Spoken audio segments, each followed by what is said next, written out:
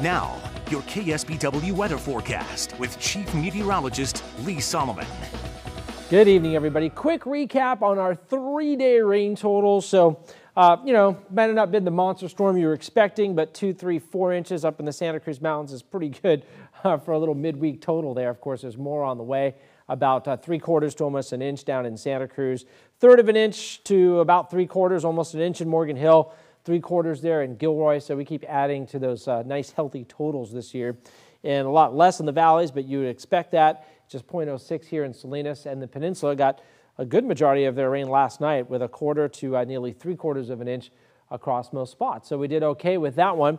Not many issues down here. They were all up in Northern California and of course the Sierra, which is quieting down for the moment. So they're trying to, again, widen those roadways like I-80 and 50 and 88 and try to keep them passable this weekend as more snow starts to arrive. Area of low pressure way out here. This is your water vapor imagery. This is another atmospheric river, but it's not nearly the strength of the last one, so it'll just give us a real typical winter rain, which will mean high snow levels because of all this moisture coming out of the tropics. You can see Honolulu way out there. So we have this combination of a lot of moisture in the atmosphere and an area of low pressure, so that'll give us a healthy dose of rain tomorrow night, but it's going to move through quickly, which we hope that continues to be the case because we don't want to get too much at any one point here. Futurecast showing tomorrow will be mostly dry, but the clouds are coming in, so it's kind of a damp, overcast day. And then by afternoon or early evening, a few showers start popping up by about 4 or 5, but the main rain looks like it's going to be overnight, 8, 9, 10 o'clock at night, and then into the overnight period into basically Saturday morning. It's definitely some showers left over on Saturday morning, but the rest of the day should start to feature less and less rain showers, although they'll still be around, it looks like, through about 6 p.m. But, you probably could get out and do a few things Saturday in the outdoor realm, but it'll be better to do that on Sunday.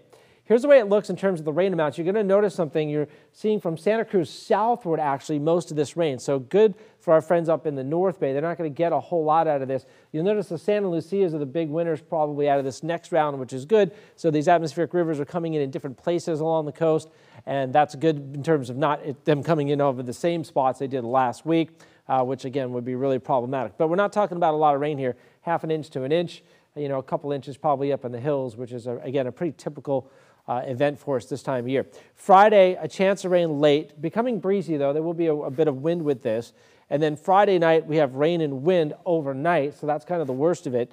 And then Saturday, we're back to showers. Rain amounts, maybe an inch or 2 and maybe 3 up in the Santa Lucia, so a little more in the hills as they usually do.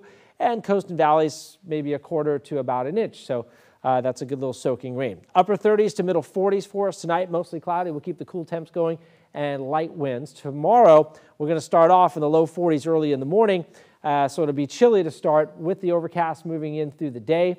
Temperatures by tomorrow afternoon, mid-50s to low 60s. We'll put a chance of rain in late in the day and becoming breezy. Your high temperatures right in the upper 50s to low 60s. Santa Cruz into Salinas, about 63. So it's kind of mild even with the clouds coming in because the wind's coming out of the south and all this moisture is coming in from Hawaii, really. And your weekend, again, featuring those leftovers on Saturday. Sunday should be mostly dry. We'll keep a slight chance, but I don't think we'll see much on Sunday. Monday should be dry with just kind of a break day. And then Tuesday and Wednesday, there could be something more significant. We're going to be watching to see where that comes in. That could be very problematic if it ends up hitting the North Bay. Indications are that it'll kind of be from about San Francisco southward, so we'll see how that plays out. 40s for the most part overnight. Nothing overly cold with all this tropical moisture streaming overhead and lots of cloud cover and lots of raindrops. But it's not over and more yet, snow for the Sierra, sure. which we'll get into with high snow levels. It's not the amount of snow at this point that they're going to get. It's that the roads are so narrow. And right, they have no place to get it over. They're actually, what they're doing is, usually they plow and send it over both sides of the road. They can't do that. One side of the road's too steep, too much snow. So they got to actually take it all and push it over the side on the far side.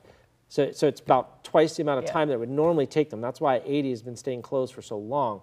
They can't just run the graders one direction. They got to do them twice. But an epic year in the Sierra. They're going to be talking about this for a long time. We're going to go skiing in June. Yeah, we are. We're going to have a KSBW ski trip. Exactly.